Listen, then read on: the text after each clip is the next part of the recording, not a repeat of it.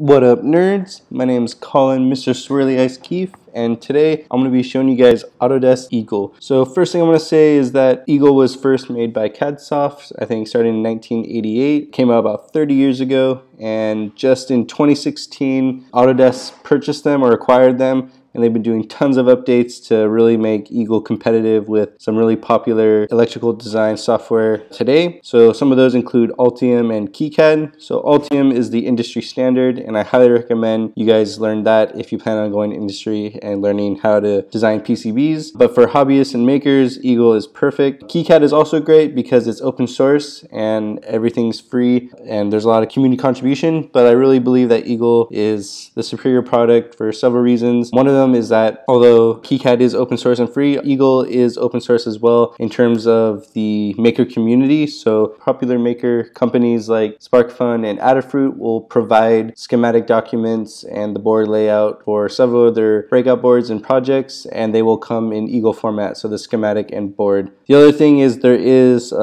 different levels of subscriptions or licenses for Eagle. So here they have the free version, which anyone can use even starting today, and it has up to 2 signals layers, so the top of the board and the bottom of the board. We'll go into more about the different layers in Eagle and in PCB design soon. You can have 2 sheets, which we won't go into too much, but it's just a way of organizing your work. And you can have a board size that is 80 centimeters cubed, which is quite large. They also have the standard version, which you get more sheets, more signals, and more board area. And then they have the premium version, which again, you get more sheets, more signals, and unlimited board area in this case. The 4 signals, 2 signals, and 16 signals, this is just different layers in which you can work in your PCB design, and we'll go into more later, but pretty much that's where the money is.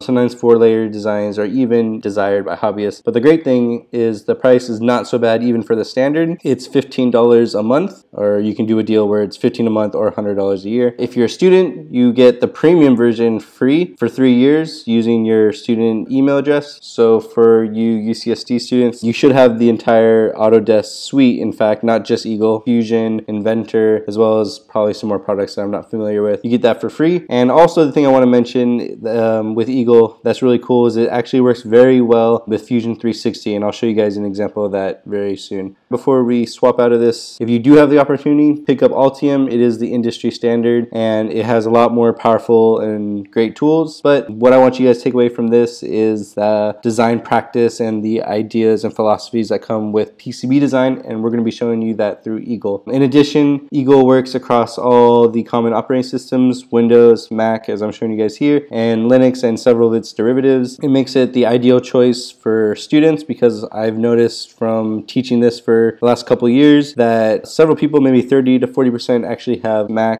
and maybe 5% or less have Ubuntu or some other derivative of Linux.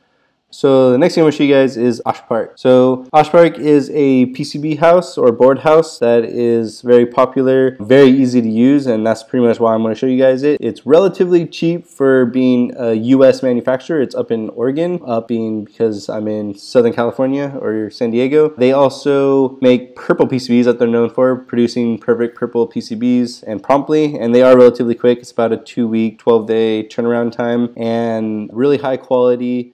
There are several board houses that may have just as good or better deals, especially once you go to China. The Chinese vendors have really, really good deals for high volume production, as well as more customability that you guys may be interested in exploring. But Arcatek is a great way to get started, and that's what we'll use. And I'm going to show you guys some of the previews that Arcatek generates, and also just the capabilities of Eagle. So here you can see this is what Arcatek will generate for you, which also makes it a great debugging tool just to see what your design is supposed to look like before you print it. So here you can see we have several components, and don't worry about it for now, just hopefully it looks really cool. That was the top of the board. This is the bottom of the board. You can even put your own custom silk screen. So this is the Project in a Box brand. This is my little Mr. Swirly Eyes logo. Here we have the remote for this project. So before it was the vehicle for my Bluetooth RC car. This is the remote. Top of the board and the bottom of the board. Again, we have the logos. Here is research project I've been working on. It's called Transmission of Touch. So hopefully this board, they're not to scale with the relative with the other projects I've shown and the ones I'm about to show. So this sizing varies between them, but hopefully it looks really complicated or has a lot more components. The ones before were still relatively dense and complicated looking, but this one is far more complicated. And this one actually has 4 signals. So the other 2 you saw, I'll just go back to this. This is the bottom of the board, this is the top of the board, and that's all I had. This one actually has 2 internal layers, or it's a 4-layer PCB. Here's the bottom. Again, I have my little research group symbol, my little Mr. Swirly symbol, and some other silkscreen to add revision number and whatnot. And this is to show, because everything I've showed you guys before is just square or rectangular, is that you can do some really fancy shapes. And even though this one's relatively simple shape, just being a heart, you can do some things that are really crazy and really cool. And I encourage you guys to go out and look for some really interesting boards or make one of your own. So this is the top of the board, this is the bottom of the board. We even have components on the bottom of this board, and I'm going to show you guys what that looks like in just a moment. So that was Arcatek. I'm going to show you guys what that heart one looks like in Eagle. So this is the board. This is the schematic. Here you can see you can organize stuff into groups. So this is my AT1084, just a microcontroller. And here's my array of LEDs. Here you can see the port or the label. And these labels connect to the pins here on the microcontroller. There's an LED resistor. It's connected to a ground node. So all of the grounds are connected here. This is the battery, and this is a switch. And this block is the microcontroller itself. It has some complicated text, and we'll go over some of that. Not everything in complete detail, but usually when you're designing your project, you'll know exactly what you're doing. And if you don't, then you prototype it or learn along the way. And we'll go over some of that design practice as well. All right, so back to the board. We have our heart. I want to do a couple commands. Don't worry about them. This is what it looks like just with the signals. Here you can see the signals. And then if I do rat's nest, it'll show the ground planes I was talking about. So this is the top.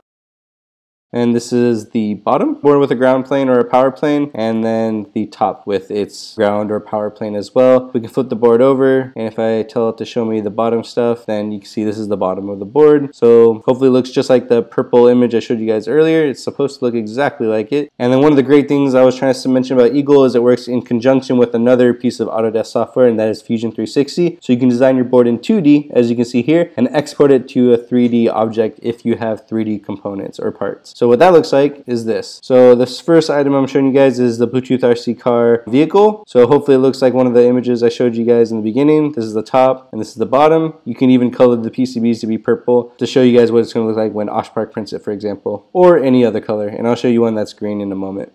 We have the remote. So again, another purple guy with all the components hanging off of it and attached. And even in the 3D models, you do get the silk screen. This is the transmitter touch board. I don't know what happened on the rendering here. It turns out to be white on the top, and you can actually see a little bit of purple underneath it. But the idea is hopefully it looks really cool to see your 3D model. It's actually very beneficial in your design too, because if you are designing your board and you see some of these are actually colliding with each other, then you know to space them out. However, I'll show you in some of the design and some of the libraries that I created that it helps avoid that. But one of the benefits of the 3D models is to see that before you print it out, and you can show your employer or your team that this is what the board will look like, so you can make any adjustments that are easier to see in 3D than in 2D, where you're limited by not seeing the extrusion. Here's the bottom, and this one actually turned out to be purple. You can see maybe from the other ones I have these other partition planes or so. These are those power planes, and again, looks really red. And then here's the heart, and this one is actually a green PCB. When you print at Arcatek, they'll always be purple, but other vendors, they'll be green, or you can even choose the color. So it looks really cool. Unfortunately, the LED pins stick out. I'm gonna have to clip those off later on, but hopefully it looks really rad. This is the only one that I have parts on the bottom.